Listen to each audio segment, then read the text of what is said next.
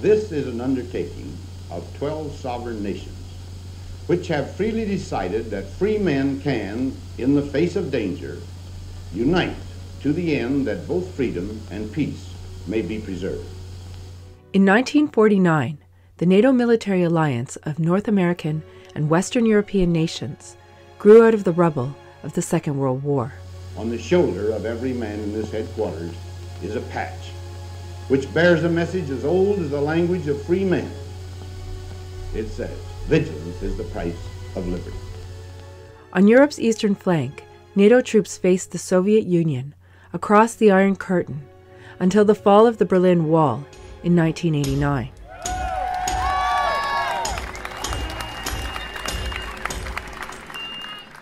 In the détente that followed, some said the world no longer needed NATO. Yet the war in Ukraine has brought the military alliance once more into the spotlight.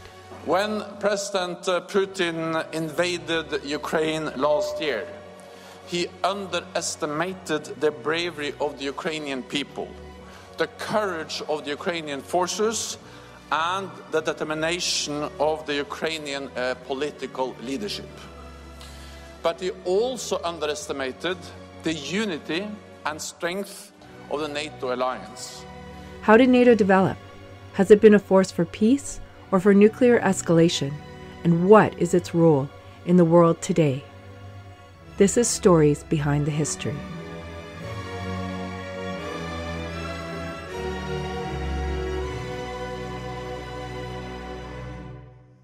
Welcome to Stories Behind the History. I'm Kate Jaimet, Senior Editor of Canada's History magazine. In this podcast, I speak with leading historians and witnesses to history to discover the people and events that shaped our nation. Today, we bring you a special episode on the history of NATO with historian Timothy Sayle. Timothy Sayle is Associate Professor of History at the University of Toronto and the author of Enduring Alliance, A History of NATO and the Post-War Global Order. He spoke at a Canada's History Society event at Toronto's National Club, where this episode was recorded. Thanks everyone for joining us here tonight to talk about NATO. I have to say it's a real pleasure to be here, and of course I'm happy to be here, but it is also one of those topics where if you have written about international security and people want to hear from you, things aren't so great in the world. So NATO does matter. Again, I've noticed just far more interest and awareness by Canadian students, just about what NATO is. And I want to use my time tonight to look back on the history of the alliance, try to bring it up to the present day, to try and think about how this alliance that began with a treaty in 1949 really continues to shape our world today. There's been so much discussion about what NATO could do or shouldn't have done that I think it's important to look at its history in this broader perspective. And I have to say that the future of NATO has always been in doubt. There have always been people who thought NATO was in crisis and about to end. And indeed, Prime Minister and President, time and again, when they took office, many of them asked, do we really need NATO? And so this question has been asked over and over again. And what's striking in the archives is that you see every presidency, every premiership ultimately conclude that NATO must remain in existence. And of course, that is why it remains with us today. Now, I'm going to touch on three parts of the alliance's history just to get us started. I'm going to talk about why the alliance was created, why this treaty was signed in 1949. I want to talk about the challenges of maintaining an alliance even when the world is nominally at peace. And I want to talk about why NATO survived the end of the Cold War and why it is with us today. I'll start though with one major riddle, and I guess that is, I think it's crucial to understand why the people that created NATO why the men who created NATO, and they were all men at the beginning, why they believed they needed to create it and why they believe it worked. The answer lies in the personal history of the men who started the alliance. And their personal history, of course, we're talking about the late 1940s, their personal history was war. Dwight Eisenhower, Field Marshal Montgomery, right, who's going to play this major role in the land invasion of Europe. If we fast forward, though, less than 10 years, Eisenhower is the supreme Allied commander of NATO, and Montgomery is his deputy. And there were many of their staff officers from the Second World War went to serve them in NATO, and one of them wrote in his diary that watching Eisenhower and Montgomery working in Paris in the early 50s reminded them of the early 1940s. So this is the military command structure. It's not only like the command structure of the Second World War, it is the same men who believe this is important, and they believe it's important because of their experience. These men had all seen war and lived through war, and at the council tables of NATO, underneath the suits, the mufti worn by the men, there was real scar tissue. Real scar tissue gained during war. Things that had convinced these men that peace was not the natural condition of international affairs, that peace did not just happen, that it had to be achieved. When the Germans launched their blitzkrieg through Poland, the Low Countries, and France, featuring tactical use of air power with the mechanized units on the ground, it seemed to a fearful world that at last there had been achieved the ultimate in destructive force, that nothing could stand against the German armies. When America entered the war arena, the Nazi machine was at the zenith of its power. In 1940, it had overrun practically the whole of Western Europe. And a year later, in the East, it had hammered back the Great Red Army into the far reaches of Russian territory. American General Dwight Eisenhower speaking to a joint session of Congress, June 18th, 1945. And let me take this just one step further, just to show these historical connections. There's Erwin Rommel, German commander in charge of the defense of Normandy. He was actually away from the front on the night of June 5th, 6th, before D-Day. And so his bespectacled chief of staff, Spiedel, was in charge of the defenses. If we fast forward, though, Spiedel is actually going to be the commander of Allied troops in Western Europe. Not only had these men, some of them fought together, some of the men that made up NATO had actually fought against each other in the Second World War before coming together in this alliance. And it really does grow out of the devastation of the Second World War. Europe, after 1945, was, in many places, simply rubble. It was a place of awful hardship, famine, disease, and privation, and that connected with the politics of the day. And the officials in London, in Ottawa, and in Washington all worried that the people of Europe living in these conditions would do anything to avoid a return to war. And more so that these people in these awful conditions would find local communist parties, and especially communist parties backed by the great promise of the Soviet Union, as the best political future for Europe. So there is real fear that the destruction of Europe is going to create political opportunity for the Soviet Union in Western Europe.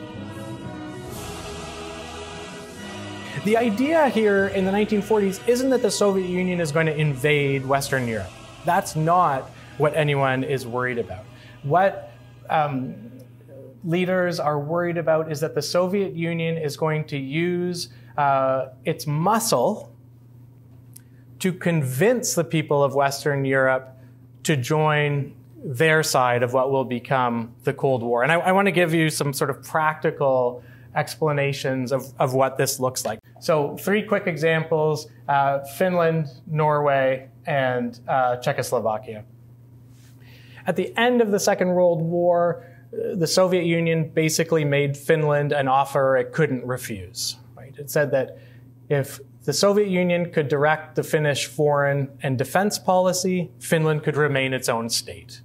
And of course, Finnish leaders, not about to return to war with the Soviet Union, accepted this compromise. And for the rest of the Cold War, we'd have this phrase, Finlandization, which was the idea that the state would continue to exist, but it would be in thrall to Moscow.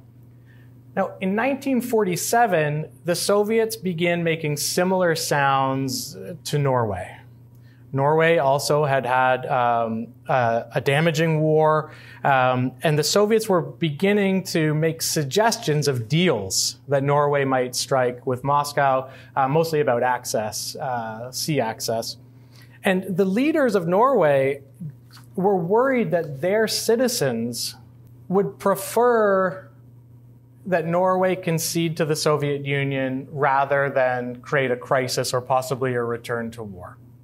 And we know this because the Norwegian leaders actually reached out to, again, London, Ottawa, and Washington, asking for these countries to stand with Norway so that Norway wouldn't have to stand by itself against the Soviet Union. And it's actually this impending threat against Norway that's going to start a series of negotiations between the Americans, Brits, and Canadians that are going to develop into the alliance.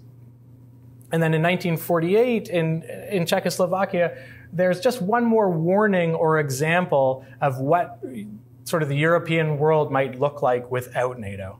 And that's this uprising and coup in Czechoslovakia in 1948, when Czechoslovak communists stage a coup and a revolt, taking over Czechoslovakia. So it wasn't an invasion by the Soviet Union, but the Soviets had troops nearby, and they had indicated that they would intervene to support the coup plotters if they needed it. So that's the kind of worry that was facing Western European and North American leaders at the time. Not, again, that the Soviet Union was going to roll tanks west, but they could get whatever they wanted without firing a shot.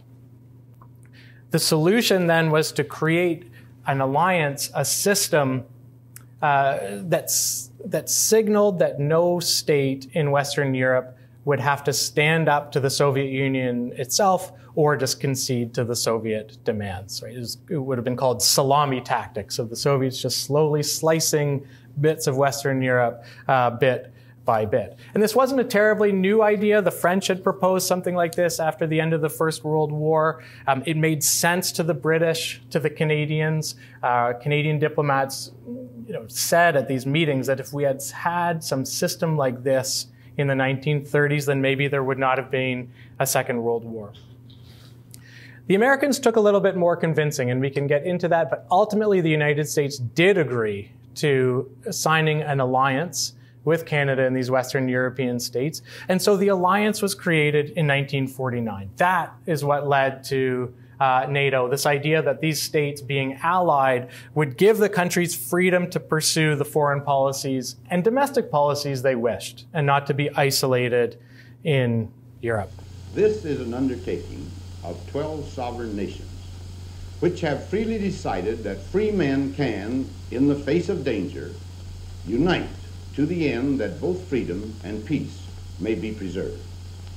The question that confronts us is whether we can achieve, by individual and collective cooperation, adequate defense of our way of life. It is for us to prove that we can, of our own free will, produce a unity and a steadfastness of purpose to match the fanaticism and the enforced unity of communistic dictatorship. American General Dwight Eisenhower, 1951. Over the 1950s, the alliance will continue and it will grow. It's as a result of the Korean War that Canada and the United States send these ground forces and air forces to Europe, and they're all there to demonstrate the solidarity of the Allies to one another, to make sure, first of all, that the Soviets don't even think about threatening anyone, because if they did, they would have to face the whole alliance. On the one hand, I am saying to you that NATO was formed to maintain a balance of power in Europe. But I'm also saying something else too, that international relations in this period had changed and that leaders had recognized that democracy and elections made international affairs in Europe more volatile, more susceptible to shifts in public opinion. NATO is not built because it is an alliance of democracies. In fact, it's better to think of it as a sort of democracy insurance alliance that is going to prevent any nervous or frightened public from urging its leadership to concede in times of crisis, in case the Soviet Union came knocking and made some sort of bullying threat. The ACE Mobile Force. It's made up of specially trained units from NATO countries, including the United States, Canada, the United Kingdom, Belgium, Germany, Holland, Italy, and others. In the event of a crisis involving, just for an example, the North Cape area of Norway, the ACE Mobile Force would be among the first NATO reinforcements to arrive on the scene. The purpose of this multinational brigade-sized force is to guarantee that war will not break out because of a miscalculation about the willingness of the United States or the other allies to come to the aid of any NATO member. The conditions that might have led to conflict, a change in the balance of power, did not lead to a third world war. And already in the very early 1950s, there were people asking, has NATO put itself out of business? Does NATO need to exist at all, or has it done its job? Right. The argument of the people who wanted to maintain NATO, the prime ministers and presidents who thought it was important, argued that simply by existing, NATO was working. Right? And of course, you had this other opposite argument that it was just the whistle that kept the tiger away. How could you know that it was working?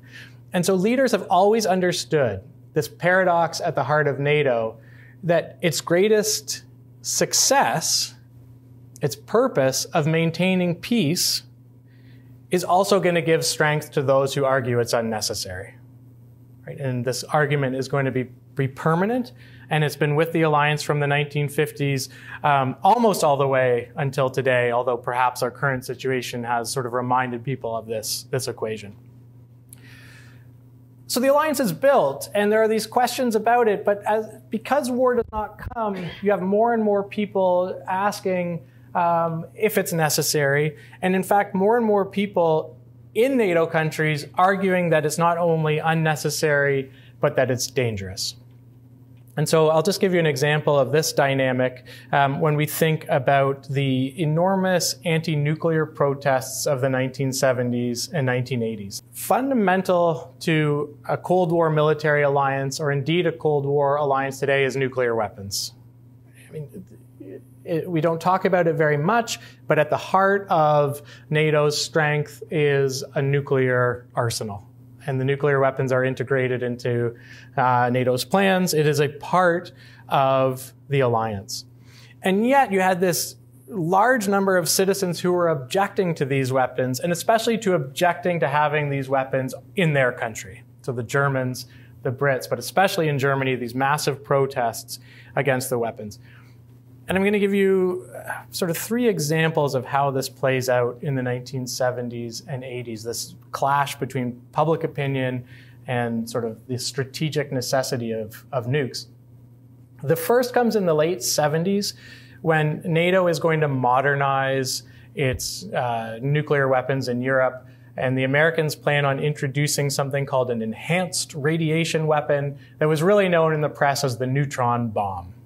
This really controversial weapon that, instead of having a very big explosion, actually sort of irradiates the area around it. And the Soviets had a field day with this in their propaganda, because what better capitalist weapon than one that just kills people but leaves infrastructure intact? So there was this major outpouring of protest against this one particular weapon. And it was so great that the United States ultimately didn't deploy it. They did not end up sending it to Europe, and they canceled their plans. Then a few years later, the United States again is trying to modernize its weapons and is going to introduce a new missile, the Intermediate Nuclear Forces. That's been in the news recently because there was a treaty about them. And there were major protests, a major election in Germany about the deployment of these missiles. These protests were deeply related to it. The largest street protests in Europe before the Iraq War were over these weapons. And they were deployed. They did go to Europe. So far we're 1 for 2, if you're keeping track. And then in the late 80s, the United States wants to modernize its short-range nuclear forces. And unfortunately, these are good for propaganda too, because we had West and East Germany, and the Soviet and East German propaganda said that the shorter the range, the deader the German. The idea that, if you fire a short-range nuclear weapon, it doesn't go very far. If it's fired from West Germany, it might only go to East Germany. Major protests, and the German government, the Federal Republic of Germany, West Germany, asks the United States not to deploy this weapon that the United States thought was necessary for NATO. So at this point, NATO is 1 for 3, right? And if you're playing for the Blue Jays, hitting .333 is fine. But if you are a nuclear alliance that's dependent on nuclear weapons, you need to do better at modernizing your nuclear weapons. And so this was continuing in the 1980s and really spelled trouble for the alliance. And in August of 1989, Brent Scowcroft, who was George H.W. Bush's national security advisor, told President Bush I, managing our relations with Germany is likely to be the most serious political challenge our country faces over the next decade, unless we have to cope with a disintegrating Soviet Union. Right? And guess what? November 1989, months later, the Berlin Wall falls, and the process that's going to lead to the dissolution of the Soviet Union in 1991 has begun. General Secretary Gorbachev, if you seek peace, if you seek prosperity for the Soviet Union and Eastern Europe, if you seek liberalization, come here to this gate. Mr. Gorbachev, open this gate. Mr. Gorbachev, tear down this wall.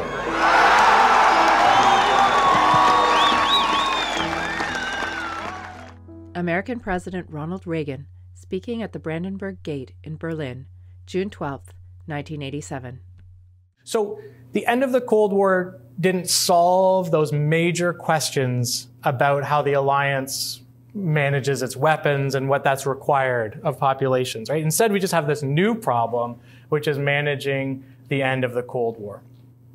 And the argument I want to make here is that the decisions to expand NATO east in Europe for its membership to grow and that territory to move east actually begins right in this period, in 1990 and in 1991.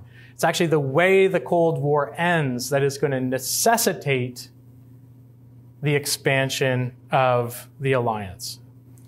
In private, already in 1990 and 1991, US officials with Canadian counterparts, but especially British counterparts, were establishing the two main arguments for why NATO should continue after the Cold War, for which it was created, and why it should expand. And the first is Germany, Germany's home in Europe. Margaret Thatcher and George Bush talked about this, and George Bush told Thatcher that the German problem, what to do with Germany, made NATO fundamental, indeed more important than ever.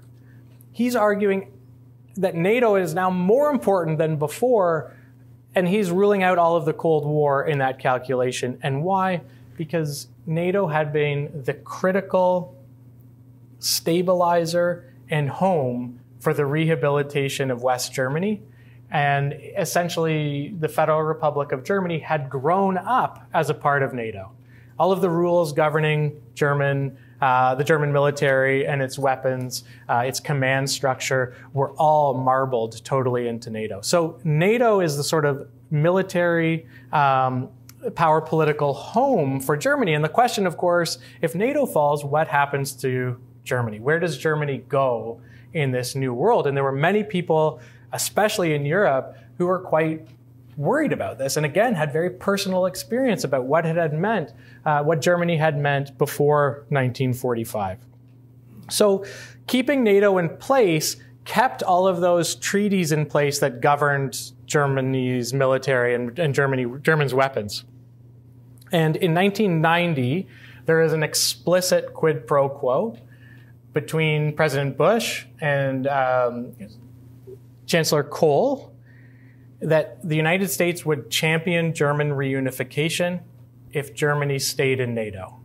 So that was the deal. That was the deal that let the Americans put their shoulder towards German unification. So that maintains NATO, but it also moves NATO east because a reunified Germany now includes East Germany. So NATO is already expanding at that point. The second major issue is what policymakers called instability in Eastern Europe. And instability can mean a lot of things, but for them specifically, they wanted to know where would Poland, where would Czechoslovakia, where would Hungary look to for their security? These states had all been part of the Soviets' Warsaw Pact, right? They'd been part of that alliance. Now, there was no Warsaw Pact. Those states wanted to join NATO, and they certainly asked to join NATO, and they would join NATO. But even before that, officials in Washington especially are pushing this, that NATO can provide security to these states. And it would avoid a situation like those before the World Wars in which there were interlocking and sort of rickety systems of alliances in Eastern Europe. When I took office as Secretary General of the North Atlantic Alliance, I could not even receive the ambassador of any of the countries of Central and Eastern Europe in our headquarters. Our states were adversaries, even if our peoples did not have this feeling of animosity. 3.5 years later, here we are, sitting around the same table, celebrating the inaugural meeting of the North Atlantic Cooperation Council. NATO Secretary General Manfred Wörner, December 20th, 1991. So this thinking, I think, is summed up pretty well by Scowcroft when he told Bush that after the Cold War, even when the Cold War is over, he said, geopolitical realities will endure. It's a pretty grand phrase. It's quite good. Geopolitical realities will endure, right? But I'll tell you, the last thing anyone wanted to hear in the 1990s was that geopolitical realities will endure. The Cold War had just ended. This was supposed to be a time to get back to whatever can happen when all those strictures of the Cold War are gone, when the heavy defense spending isn't required. So in the 1990s, you had the strategic reason for keeping NATO, but you had a public relations problem. And NATO tried to solve this problem by doing a facelift, by changing how it spoke about itself and what it existed for. And so you had this heavy escalation in the 90s of this talk of NATO as an alliance of democracies, as an alliance of shared values. But that's not what the people who were going to maintain NATO were saying behind closed doors. One US official said that it was mistrust that the European states had for each other, fear of Russian backsliding, so a real worry about where Russia will go in the world, and the possibility of instability in Eastern Europe that held the alliance together. So what about these new democracies of Eastern Europe that are asking to join the alliance? And officials start writing as early as 1991, we would make the expansion of NATO a goal. And so I think it's fair to say that the United States and NATO pursued sort of a double-barreled policy towards Russia in the 1990s. And into the 2000s even. They sought to build relations with Russia, but at the same time, they absolutely were taking steps to hedge against a resurgent Russia.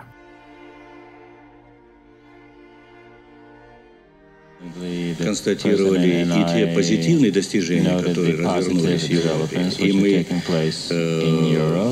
Советский Союз и Соединенные Штаты Америки должны быть самыми активными участниками строительства новой Европы. Это все было. Soviet leader Mikhail Gorbachev, speaking through a translator at a press conference with U.S. President George H.W. Bush, July 30th, 1991. In recent years, we have heard this argument coming from Moscow that it was the expansion of NATO that caused Putin to invade Ukraine. I do not think that there is a clear line there or that there's a clear argument at all, but you don't have to listen to me. It's more important that I think the Russians have sort of stopped talking about this. They tried out that argument for a while, but they just simply don't make that claim anymore for the invasion. I would say that if you are looking for a connection, it's not the expansion of NATO membership so much as the fact that NATO did start to do some new things in the 1990s. In former Yugoslavia, NATO acted to prevent atrocities, right? Especially with the bombing campaign against Serbia in regards to Kosovo. And that was a real red flag for Moscow, because here was an alliance that claimed to be a defensive alliance that was using its offensive power. Right? I mean, there's a real discussion to have about how the Russians interpreted that, and it doesn't mean that it wasn't a moral policy by NATO, but that's honestly a better place to look for Russian fears about NATO than expansion.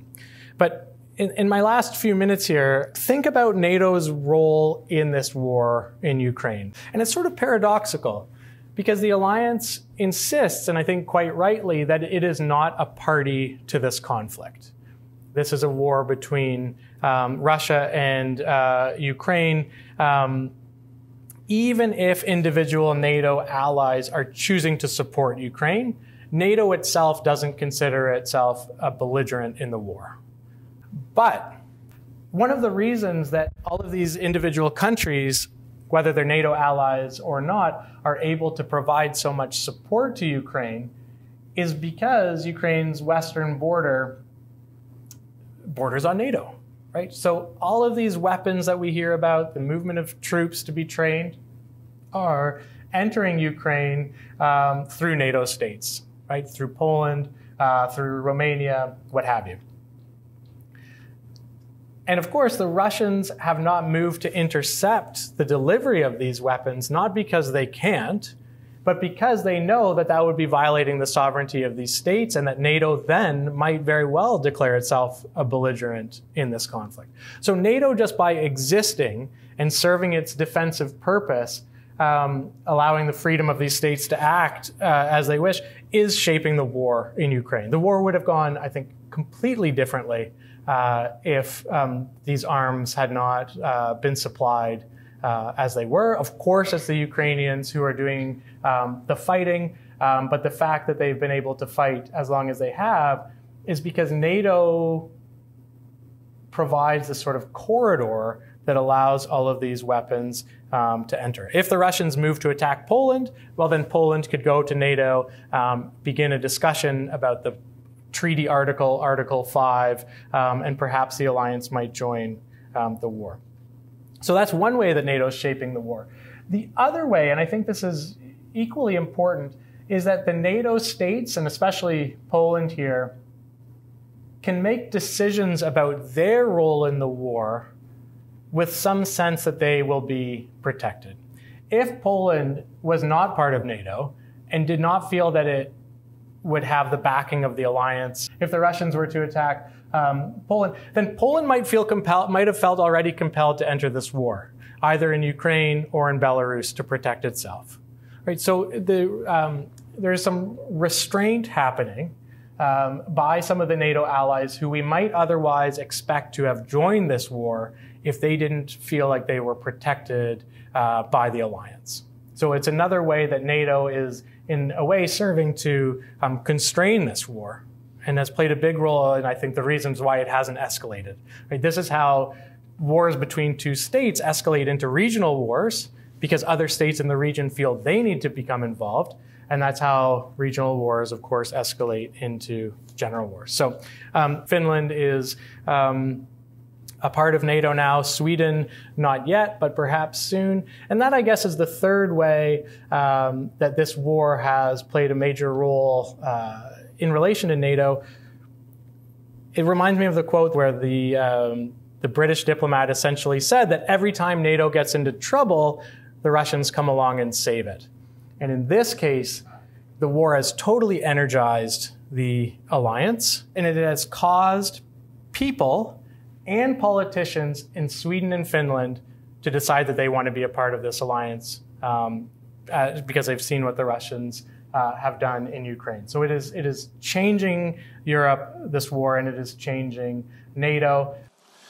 When President Putin invaded Ukraine last year, he underestimated the bravery of the Ukrainian people, the courage of the Ukrainian forces, and the determination of the Ukrainian political leadership.